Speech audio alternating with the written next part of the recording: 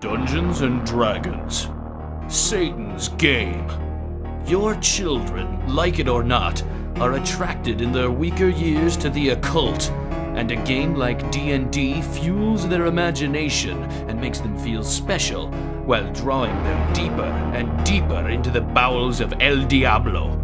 This afternoon, the Dead Alewives Watchtower invites you to sit in on an actual gaming session. Observe the previously unobservable as a hidden camera takes you to the inner sanctum of Dungeons and Dragons. Galstaff, you have entered the door to the north.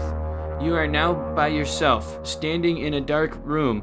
The pungent stench of mildew emanates from the wet dungeon walls. Where are the Cheetos? They're right next to you. I cast a spell. Where's the Mountain Dew? In the fridge, duh! I want to cast a spell. Can I have a Mountain Dew? Yes, you can have a Mountain Dew, just go get it. I can cast any of these, right? On the list? Yes, any of the first level ones. I'm gonna get a soda. Anyone want one? Hey, Graham, I'm not in the room, right? What room? I want to cast Magic The Missile. room where he's casting all these spells from. He hasn't cast anything yet. I am, though, if you'd listen. I'm casting Magic Missile. Why are you casting Magic Missile? There's nothing to attack here.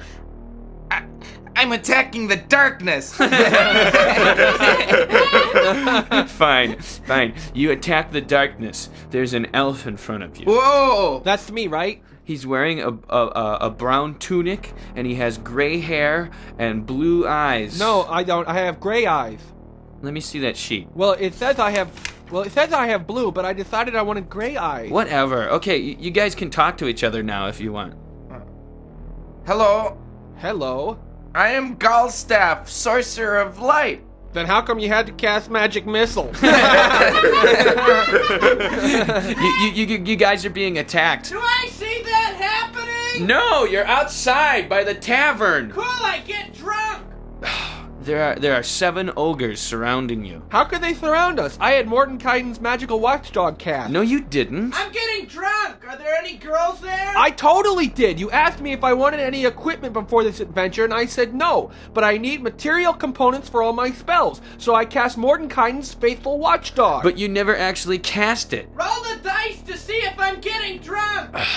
Yeah, you are. Are there any girls there? Yeah. I did, though. I completely said when you asked me. No, you didn't. You didn't actually say that you were casting the spell, so now there's ogres, okay? Ogres?